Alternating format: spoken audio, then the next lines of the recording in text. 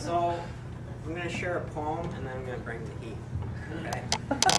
So the poem is called Touch by Kathy Davis. Mothers, touch your children. Fathers, hug them tight. Let them know you love them, morning, noon, and night. Put your arms around them, hold them near to you. Feel the beating of their hearts, the life that you made new. Roll around the floor with them, tease and laugh and play. Listen to what they'll tell you, they have so much to say. Take time to get to know them, see the colors in their eyes, appreciate that person. Let them deep inside them lies. Let them run their fingers through your hair and down your face, fill their hearts with words of praise. Make home their favorite place. Cuddle with them on the couch and watch a TV show. Sing with them and share a book and help their world to grow. Take a walk into the park, hold each other's hand, smell the flowers, feed the ducks, build castles in the sand. Mothers, touch your children. Fathers, hug them tight. Show them what a gift they are.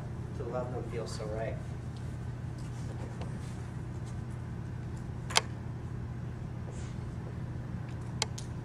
All right, here's the heat. The only guarantee of chemotherapy is the complete destruction of God's design. Immune system damage is almost universal. A whole magnitude of blood diseases are seen. Thrombocytopenia, severe bone hypoplasia, inability to synthesize fibrinogen, abnormally long bleeding times, granulocytopenia. Heart damage can occur weeks, months, and years after treatment. Over 40% of patients experience mouth ulcers, pain and bleeding.